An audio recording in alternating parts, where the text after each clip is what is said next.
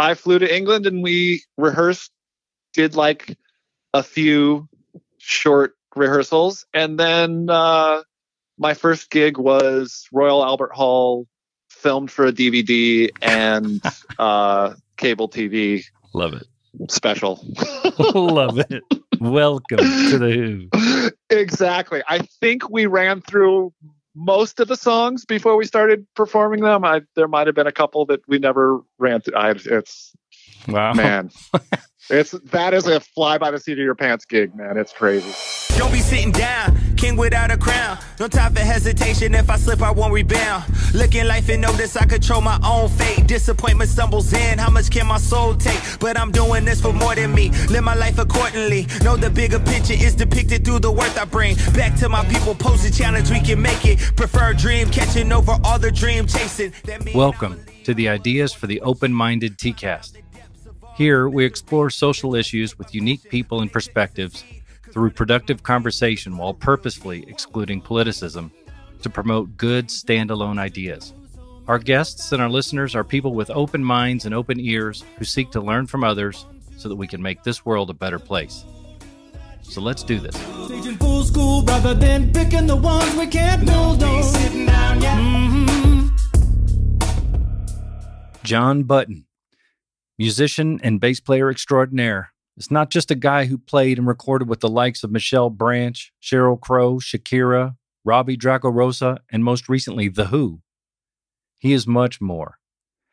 Jon is a successful musician, husband, father, and is like a brother to me. Success doesn't come easy, though he might make it sound so. It's an honor to have my brother and former bandmate on the cast. Welcome, Jon Button. Hello. JB. What up? How you doing, man? Oh, I'm pretty well. How are you? I'm very well. You're over there in your house for the 4th straight month. Oh, yes, I am. I mean, thankfully, our house is a pretty nice place to be trapped. So, well, it's not so bad. That's a good thing. All right. Well, I certainly didn't call you to hear you complain because I don't think anybody wants to hear that. We all have our own lists. No kidding. But I have less complaints than most. Well, good. And that's part of the reason why I wanted to chat. I know this is a little less or a little more formal of a convo than we would maybe have over lunch or something, but you have so much to share and you have such an interesting life. And I think there's a lot of people that be interested in your perspectives and how you got there. And I mean, you have a successful family now. You've had a good education. You've got a good career going and trying not... I'm not sure about all that, but you're kind. we're going to try really hard not to jinx it too, because that's not the purpose here either. Right? But why don't we start out by giving me a little bit of your background in terms of like where you grew up, because I think that's also a unique part of your story, because where you grew up isn't in the middle of LA and learning all the game there. True, yeah. And I think it definitely affects who I am and how I move through the world. So yeah, I grew up in the little town of Fairbanks, Alaska.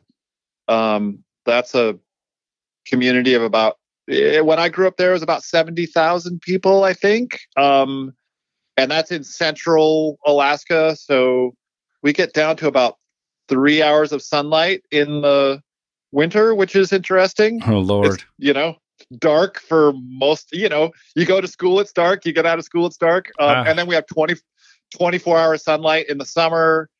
We're out in the middle of nowhere to an extent. I mean, not totally out in the middle of nowhere, but so yeah, that was a pretty interesting and different way to grow up. And it kind of exposed you to more of a country culture, for lack of better terms. But, it wasn't like a city-centric type thing where the music industry was thriving and everything like that. So how did you end up getting an interest in music, in particular playing music up there? Well, both my parents played music. My mom plays piano and sings, and my dad plays clarinet and saxophone. And my dad was really into like big band music when he grew up. He wanted to be like a big band leader for a minute.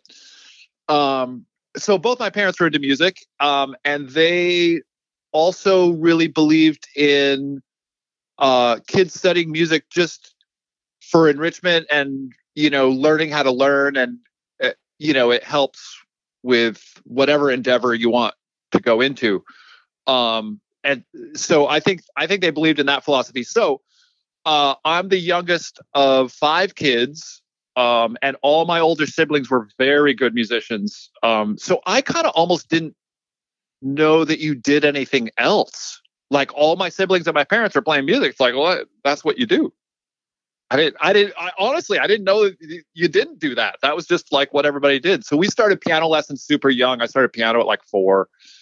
So yeah. So without knowing the difference, do you feel like that's how you also excelled? Because I know there's a lot of people, we try to differentiate between natural talent and hustle and all these different things. And it doesn't always compute with everybody. But if you're in that environment and you have really skilled older siblings that would tend to kind of motivate you to become better, or was there any specific age where you just targeted this as a type of way to make a living or just to be the best or anything like that?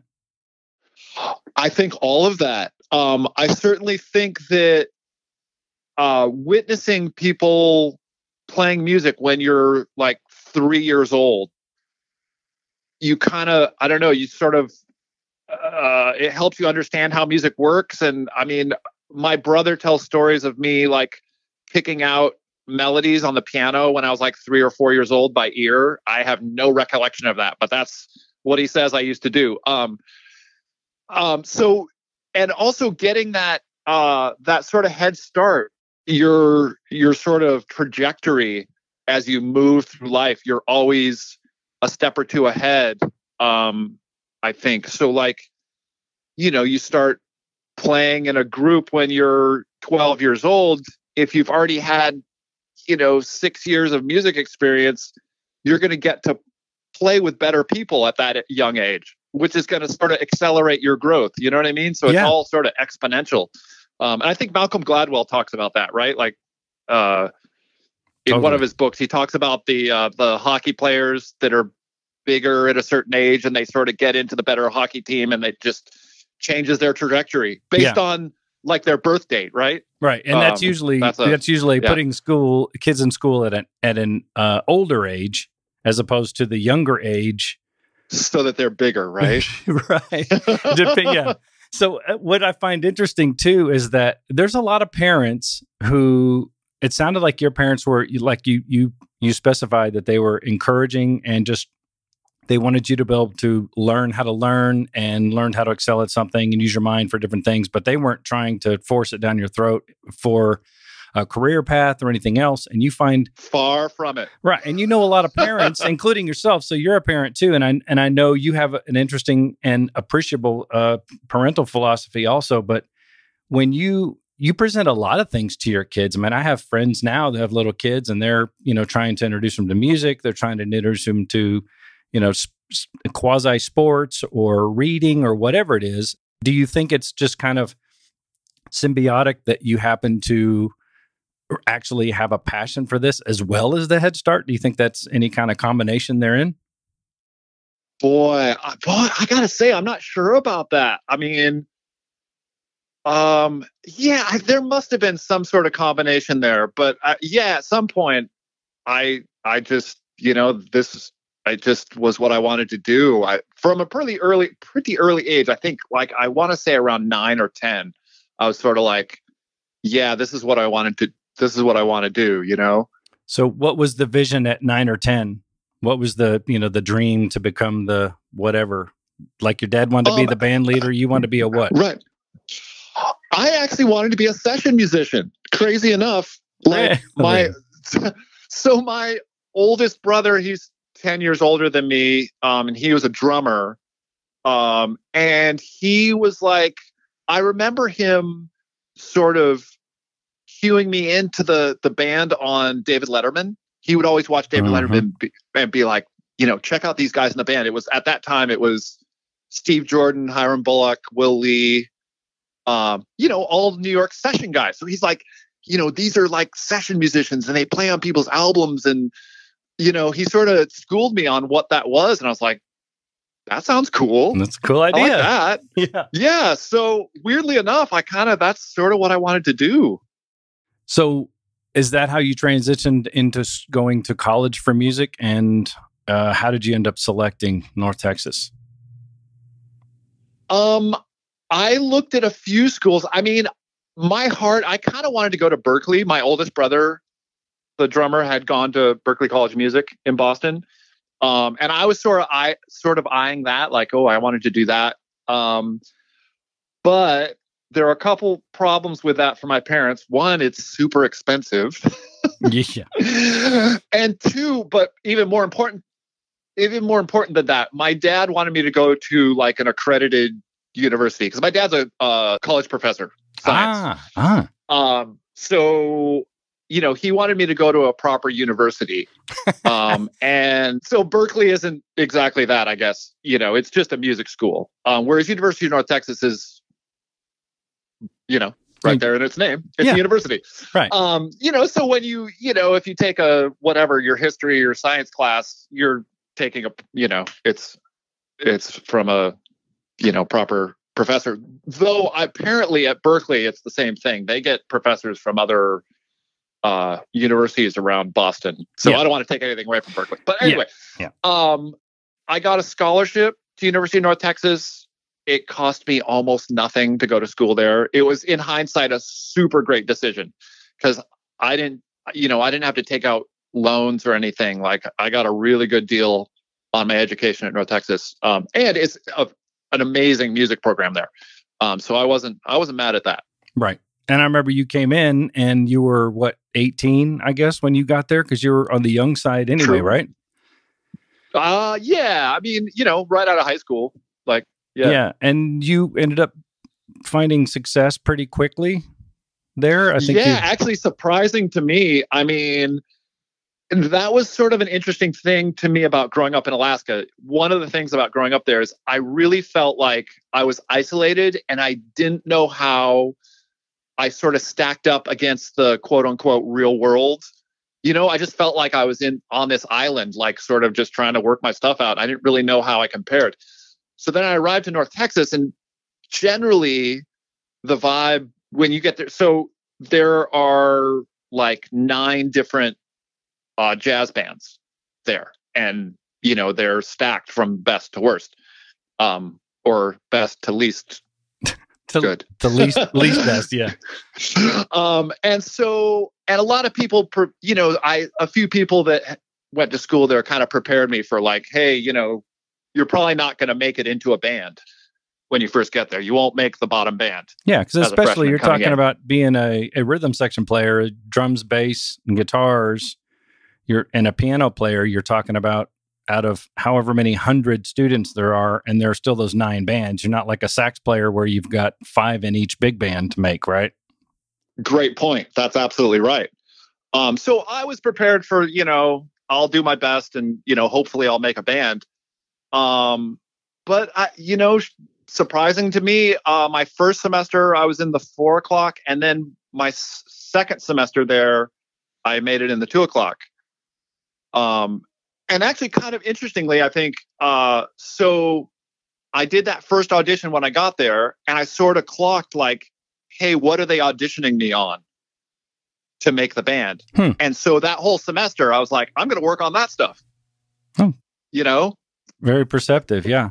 So then when I went in for my second audition for the second semester, I made it to the 2 o'clock. So yeah, that was an accomplishment for sure. Yeah, absolutely. So now that we know that you had a scholarship and all that stuff, were you working anything outside of working gigs and stuff to support yourself during that time? No, I mean, I was fortunate that, my parents could throw me a little bit of money here and there to help support me. And yeah, I was making money playing gigs, playing whatever, like jazz combo in a hotel lobby or playing a wedding and all that kind of jobbing around stuff. Yeah. Beer money. Yeah. So between those 2 things, or those 3 things, the scholarship, the help of my parents, and then actually I had a little bit of help so the state of Alaska has a thing called the permanent fund dividend, which is a long story, but interesting if anybody wants to look that up. But it's basically reverse taxes. Like every citizen in the state gets a check every year instead of paying taxes, which is due to the amount of oil money that came in the 80s. Wow. Wow. Yeah. So, it would end up being something like $800 or $1,000 a year or something they give you. So that, that helps. Hey, I'll take it. Okay. So how did you transition from school? So obviously I know you're playing in bands of all kinds and all that kind of stuff. So you graduated and then you had a year or so to make your decision. I can't remember how long you waited till you bolted, and what did that interim period consist of in terms of figuring out the world now that you were loose? Right. Well, you're assuming I graduated at that point. You did, right? Or did you not?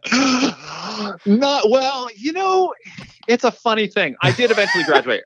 So in a nutshell, I got to my, my fourth year of college, and I went to whatever the advisor, and I was like, okay, I'm ready to graduate. And they're like, you're missing like 2 weird credits for electives, or I just didn't have enough credits or something. There was like, I was like, oh, well, I'm not staying here any longer. You didn't have enough credits or patience at that point. Yeah, exactly. I ended up doing those credits at a community college in Los Angeles and transferring my credits back there and graduating for whatever reason. But so I knew I wanted to move to LA when I finished college. But I had a gig playing with a pretty good cover band that we did, played bars and also played weddings and all that kind of stuff. And I was making pretty decent money with that band. I also had an apartment that I shared with another guy in Denton, Texas. The apartment was $180 a month, and we shared it. So my rent was $90 a month. Good Lord, you're not getting broken into every minute? I mean, where do you find that? Sucker. I wish you'd have told me about that. I would have lived in the closet for that. Yeah, right? So that was a pretty good deal. So I'm like, okay, I'm making good money in this band, and I'm paying $90 a month rent. Let's hang here for a year. And I socked away as much money as I could. So I had I did that for a year and had a nice chunk of savings when I moved to LA. Very smart. So I don't know which of these topics to kind of get into in terms of your trajectory, but I must say that that's an appreciable skill that you have that a lot of college kids don't have, which is they see what they need to do, and instead of just living in their car and waiting on a table, they actually come up with a plan that gets them there still in due time, but more responsibly so, to where you actually have some nuggets in your pocket and you can hit the ground running. I think that's really admirable. Yeah, thanks. I mean, part of that is just dumb luck that it fell in my lap, that I just, for whatever reason, I happened to have this cheap apartment and happened to, be lucky enough to have this good gig making money playing bass. I was like, well, why throw this away right now? Yeah. So, okay. So yeah, it worked out. So you just packed bags. You go with some buddies or what? Yeah. So I think there's 3 or 4 of us. Yeah, that got in our cars and caravaned across the country and rolled into LA. I knew 2 people here, so that was good. Love it. 2 people in Los Angeles. Are they the ones that put on the fanfare when you all cross the state line and welcoming you in to LA? Oh yeah, totally. Yeah. Okay, good. I knew it. I knew it. Oh my gosh. So what did you do? Like, you're talking about Yellow Pages days. How do you go about starting from nowhere and establishing either relationships or working gigs or whatever? How do you go about doing something like that? At least back then, how did you do it? So I actually trained to do telemarketing when I got here. I was like, well, I should get a job. Mm-hmm. I think I made 1 phone call and I was just like, oh, this is not for me. And I ran away from there. I was like, well, I've got this money I saved up, so I'm just going to live off of that. So those two people I knew were both musicians, and they had a couple of gigs here and there. And I would, meet the people on those gigs. I would always, show up, trying to do my very, very best for whatever it was that I was doing. And, I was playing with whoever I could play with. I mean, most of the stuff I was doing, I was making zero money. Just playing with singer-songwriters or jams or anything. And, you meet people on a gig, they go, hey, this guy's a pretty good bass player. And I got this other gig. And, you just sort of start networking. And if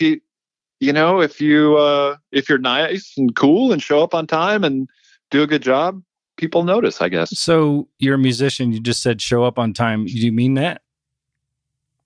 Oh yeah. Well, for me, I'm a stickler about that. I know you are, and I think that's something that. Look, I mean, the only reason that you really find success because this is a business, right? I mean, you can't just be, hey, we're all musicians. It's all cool, and my time is my time, and not your time. So that's a significant aspect of it that I think people should recognize is that is one of your key traits is that you're very much paying attention to the clock. Yeah. I mean, you don't want to waste, you want to be respectful of everybody's time and hopefully they're respectful of yours. And showing up on time is part of that. I mean, especially when you start talking about, when you start doing recording sessions and stuff like that, like you don't show up late for those. I mean, when the studio's costing however much and, you got 9 people that are all on the clock, right. You show up late, man, that's see you later. That's money. That doesn't happen twice. Right. Yeah. So now you're kind of living gig to gig, and this is where I kind of compare what you do, which is somewhat unenviable and enviable at the same time. But that is basically that every gig you tackle is your next job, and when the gig is over, you have to go find another job, and it's in essence is entrepreneurial. Right? Because you've got to essentially hustle each new day to get your next gig. So how did you handle that? Did you have any kind of a process or anything like that in terms of how you did, or did you even think of it like that?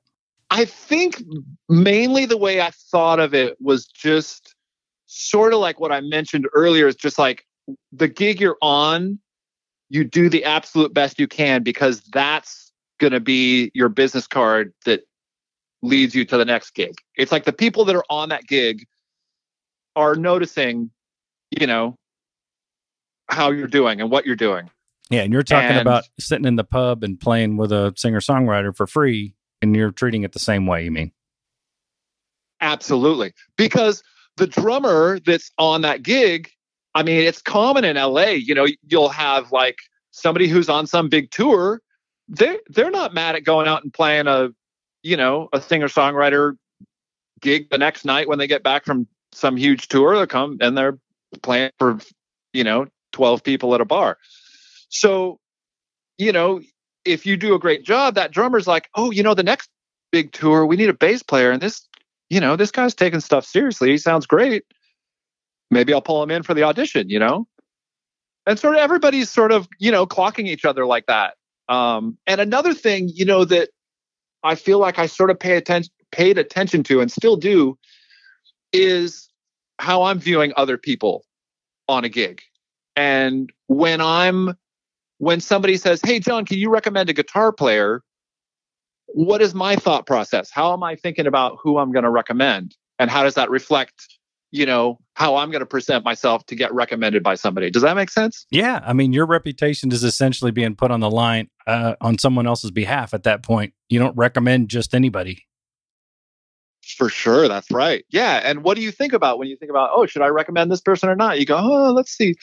Oh, yeah, they showed up to that last gig and they were late and their amp broke and, or they showed up and knew all the songs perfectly and they were super cool and like they were amazing, Yeah.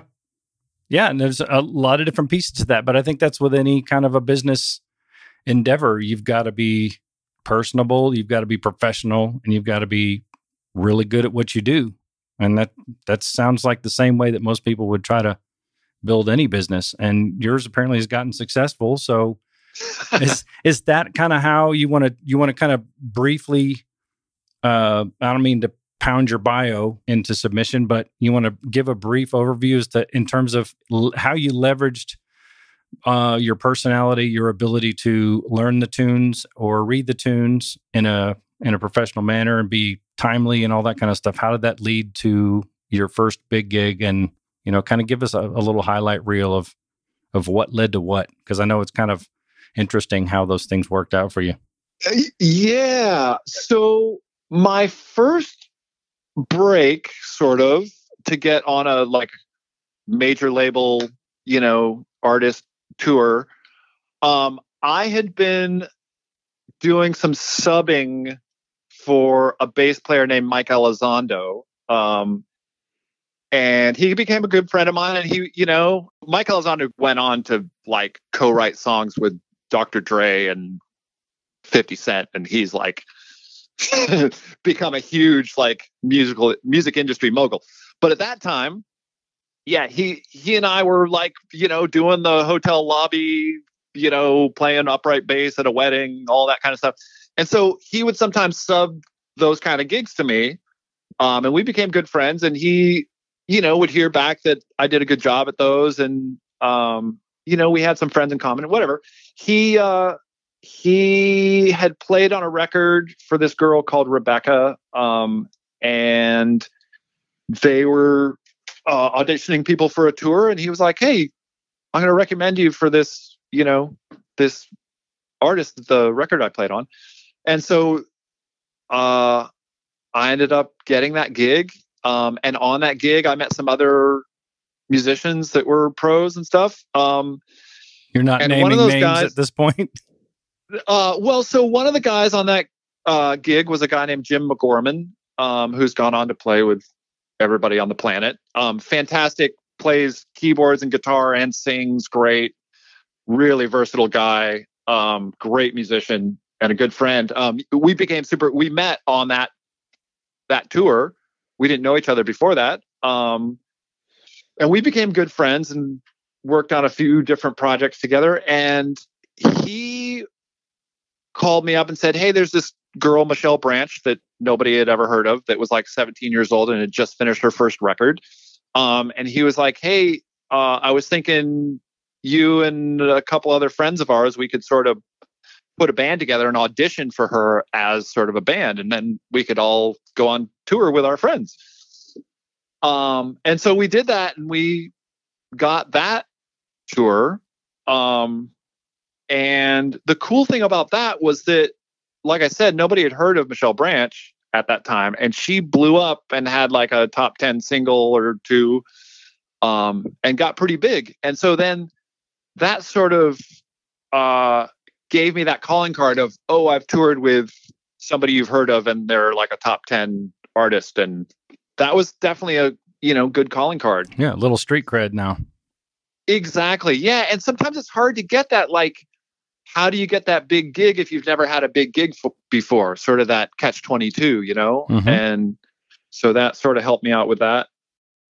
I forget some of the other artists I played after Michelle Branch. It's only because you're old, not because they weren't valuable. Definitely.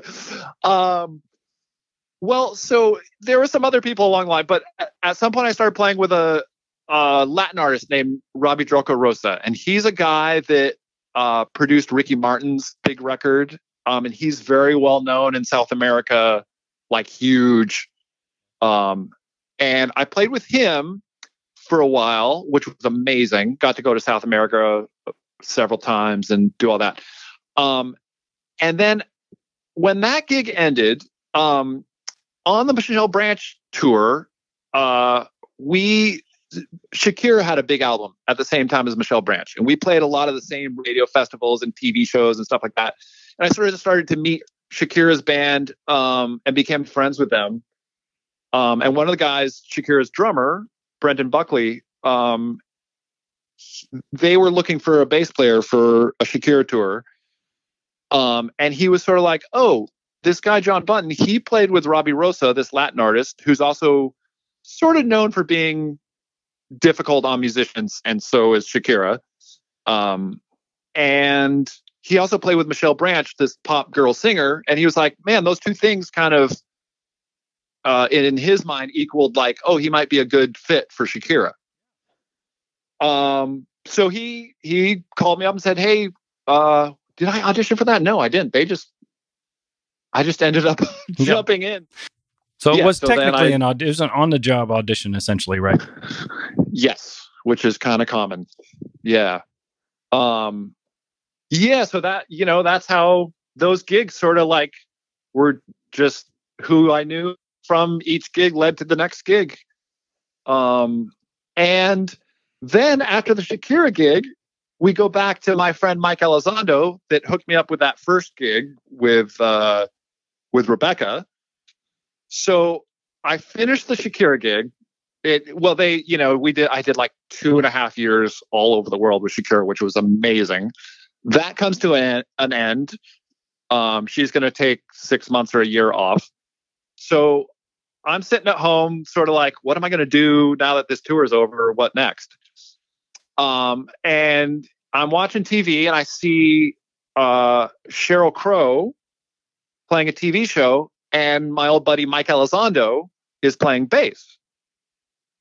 But this is at the point where he's already like written in the club for 50 Cent and like co-produced and written all these songs with Dr. Dre. And like, I'm like, Mike's not going to go on tour with he needs a new Sheryl gig. Crow. He wants, he would love to go on tour with Sheryl Crow, but he's getting like calls to produce like Fiona Apple's record. And, he's not going to do that tour.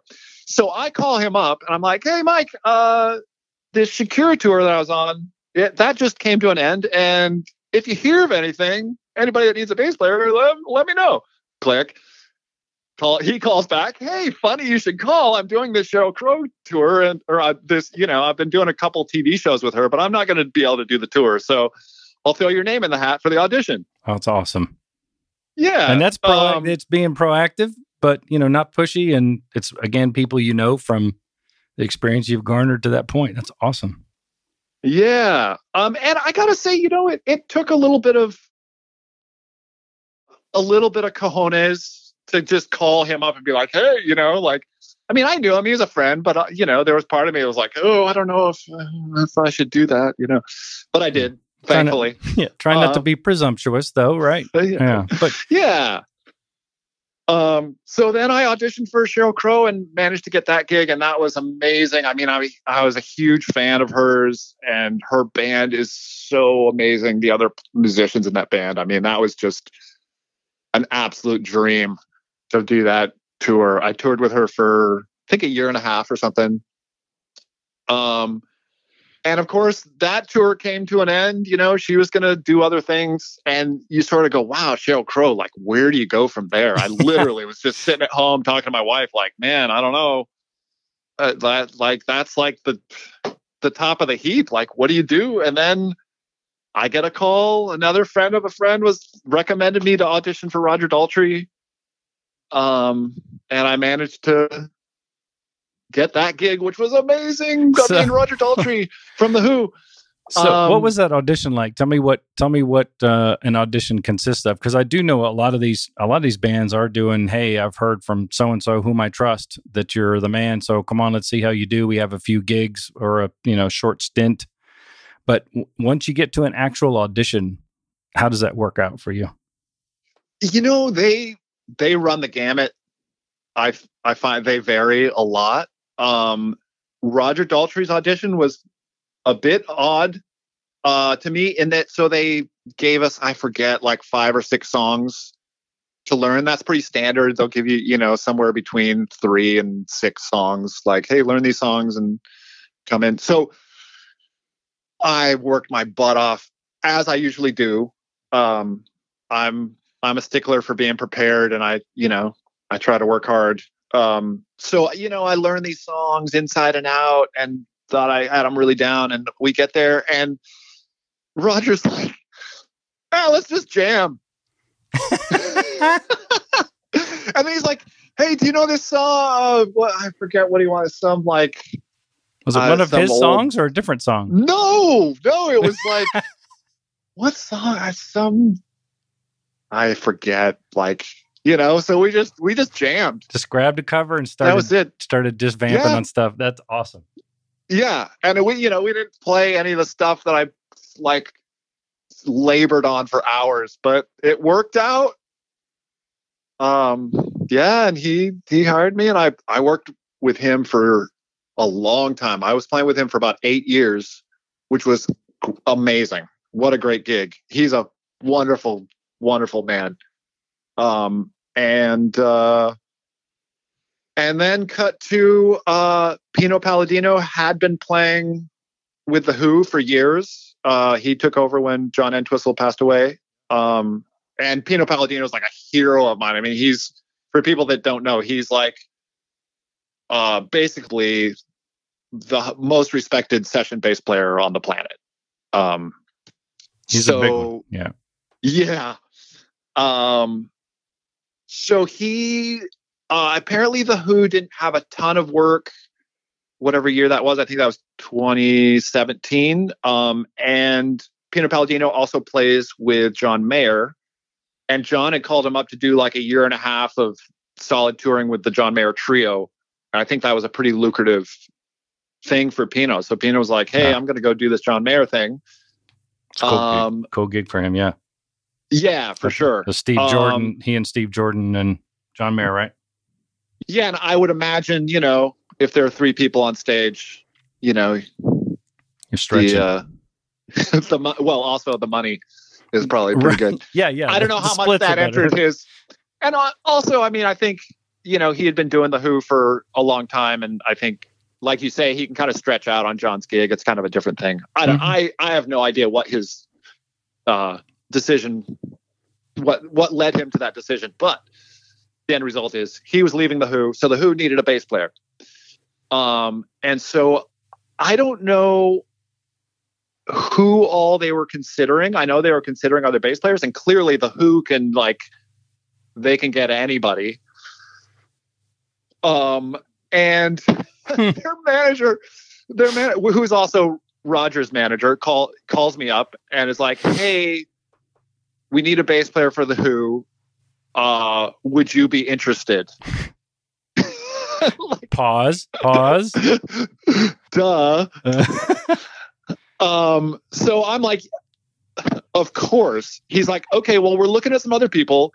We'll call you back soon. I was like, okay. Wow. So then a week goes by and I'm just in agony. Because, part of your mind is moving into the gig. Yeah. It's a big tease. That's basically a tease. Exactly. Are you interested? We're thinking about it. We'll call you later. Yeah. Oh, man. But eventually, what seemed like a year later, I guess it was a week, but seemed like a year, they called back and they said they had 6 or 7 shows in England over the course of about 3 weeks. And then a month off and then some subsequent bunch of other touring after that. So basically the idea was Roger was sort of singing my praises to Pete Townsend, but Pete didn't know my playing at all. So he was basically like, let's do these 6 shows, try them out, another, audition on the job, and see how it goes. And so, and I assume you're fairly familiar with a lot of those tunes by then too, having played with Roger all those years. Absolutely. Yeah. We played a ton of Who stuff with Roger. So most of the music I already had played with Roger. So super. Yeah. I was already most of the way there. So I flew to England and we rehearsed, did a few short rehearsals. And then, my first gig was Royal Albert Hall, filmed for a DVD and cable TV. Love it. Special. Love it. Welcome to the Who. Exactly. I think we ran through most of the songs before we started performing them. There might have been a couple that we never ran through. Wow, man, that is a fly by the seat of your pants gig, man. It's crazy. That is fantastic. It's awesome. Yeah, what a fantastic story. And again, it's a tribute to you because of your professionalism, and you are one of the nice guys on the face of the planet. And I know you wouldn't say that, but I know that's a contributing factor. It's super hard not to like you. And if you thanks. Well, if you can do that, and in any kind of profession, it's not a learned trait, obviously. I mean, there are people that just are who they are. So I think that really bodes well for you, and for good reason, and it's deserved.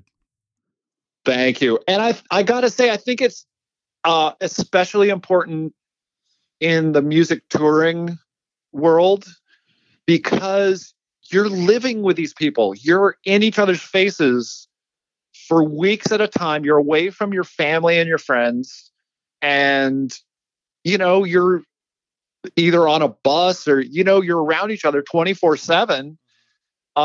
It's not like a normal job where you're there 9 to 5 and then you're home most of the time and on weekends. I mean, you're just in each other's faces. And so, if people aren't easygoing, it's really challenging, and it makes it a lot easier. And also, I mean, on top of it, you're at the airport at 5:30 a.m. after playing a show the night before, and like people get punchy. It's easy to get frustrated and, but if people are even keeled and easygoing, man, it makes a big difference, I think. Yeah, it's familial. Yeah, I get it. Yeah, seriously. So speaking of familial, so you have a fantastic family. How did you tell a little bit about how you met your wife, and at what point in your career were you, and she's an actress. So where was she in terms of when you guys met and how that worked out? Oh, let's see. When I met her, I was playing with Robbie Draco Rosa, the Latin artist. Okay. And I was just about to get the Shakira tour.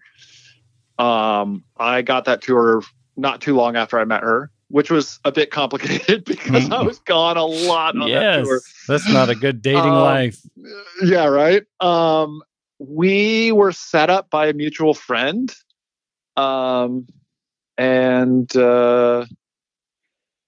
She was, when I met her, she was working a waitressing job, but was just transitioning into doing, she had just booked several big national commercials. Mm-hmm. And not too long after I met her, I remember she forgot to go to her shift at the restaurant because she was shooting a commercial. Oh, no. Yeah. So that was sort of like the writing on the wall. Like, I guess I'm done with waitressing. Yeah, it was divine. Yeah. And so she's moved on to, doing a whole bunch of guest stars on all kinds of TV shows and done some movies and stuff like that. And it's interesting because I feel like both of us, not only are we both freelance people, so we understand each other's, the ups and downs financially and emotionally of going from gig to gig. But also I feel like both of us are just sort of like working stiffs in our fields. She's not a famous movie star. I'm not a rock star. We're both, I'm a working musician. She's a working actress. Like, we do our craft. And we're not celebrities. and I guess you guys see eye to eye financial stuff and all that, because that's got to be a key too, understanding those dips and stuff when you're in between gigs and everything. For sure. I mean, it's a mixed bag because, I have other musician friends whose significant other has that financial stability that they can sort of fall back on, which is interesting because, there are times when, I mean, for the most part, our careers have been sort of yin and yang where, she'll work, then I'll work, then, but there are times when we both have a dip and it's like, oh, okay. We're enjoying this time together, but who's going to buy food? Exactly. Yeah. So, but like you said, we both understand, it's interesting to have a really good year and not go out and, blow it on fancy cars and all that kind of stuff. We both know that, hey, we got to sock some money away because in 2 years we might not make any money. Sure. It's weird. But like you say, we both understand that. So it's great to see eye to eye that way and understand that. Well, obviously you married up. So that's impressive, as did I, by the way. Sure. Yeah. Yeah, man. Two nerds that got lucky and married up.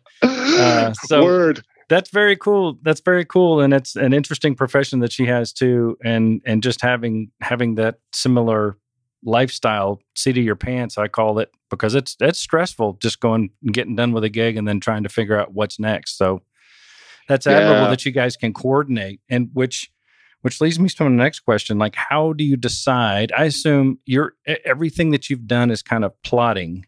And in terms of, hey, I'm going to save to this, I'm going to get to that, I'm going to meet this person, I'm going to try to get to this gig and this level, whatever. And now you have a cool little kid, a little dude. Like, was that a decision that you said, hey, we both have a gig, let's have a kid? Or how did that come about? Because that's another interesting little mixture of events that now changes a lot of your priorities, where you kind of have less choices to make about where your career paths are going to go, right? To an extent, yeah. I mean, like they say, there's not really ever a good time. If like you wait for the right time to have a kid, you never will. Right. I think. So both of us, we were wanting to have a kid, and I think we got to a certain point where we thought, like, we both have reached a level of success that we think it's going to keep going and not suddenly all come crashing down. Yeah. So it seemed like the right time, and I think it was. I think one of the many things that it changed having a kid is, if I'm going to take any kind of tour, we have to have a conversation between my wife and I, like, hey, because I didn't really mention in my little synopsis of my career path, I've done a couple of big artists in other countries. So I played with a French singer for a while, and I also did a lot of work with a Japanese artist. And those would involve, me going to those places for long periods of time. Right. And those are conversations that she and I have to sort of talk about, and how much I'm going to be away and how much they're going to come over and visit me. And it's tough, for my wife to leave town when she has auditions and, things in her career coming up. So those are all things that we have to sort of sit down and talk about and weigh the options and all that. Yeah. But it's obviously worth it. And I could tell just by, the way that you spoke about him when we talked last, really interested in him and how he's growing and the decisions he makes. And what are some of your philosophies, or what are some of the things that you like to do without necessarily exposing anything, too personal? But I find it interesting. You've lived in Alaska, and you've lived in the Dallas area, and then you've lived in LA, and you see a lot of the stuff is going on out there, where LA is one of the main focal points of the US. And obviously, between COVID and demonstrations and everything else, you've got a lot to teach a kid that is forming decisions and opinions about the world around him. So I'm interested to hear if you've sat him down and had these discussions, or is it even time, or how do you approach all that? Yeah. So just for context, my son just turned 7. And yeah, we talk about everything with him. He's, and actually I got to say, my wife has been really active in social justice and Black Lives Matter. She's really stepping up to the plate on that. And so fantastic. We've had a lot of conversations with him about that. And he seems to really get it. And I mean, you can't not talk about what's going on with with COVID and all that. I mean, that's just so in your face. Literally. Yeah. Put this on. Put this on. Thank you. Yeah. But yeah, we definitely, we've gone out to a couple demonstrations and, with him and held up Black Lives Matter signs. And, we all as a family got together and put a huge Black Lives Matter sign in chalk on the front of our house. And, we've talked about all that with him. At least what our feelings are about it. Yeah. And he's a super creative kid. You can tell he's probably going to be absolutely is some kind of artist of some sort. Certainly we'll see. Yeah. Certainly with the parents that he has, even by accident, he's going to be something in the creative industry. Yeah. But I think one of the overarching things with him is we want him to be kind and compassionate, Mm-hmm. I think that's a worthwhile trait for a human. Oh, no question. And it's interesting too, because a lot of some of the issues that have been born of whether it be racism or systemic issues that have cropped up, and certainly at least the discussions at the very least about things that we are missing, I think stem from a lack of education when we're small. I mean, that's right.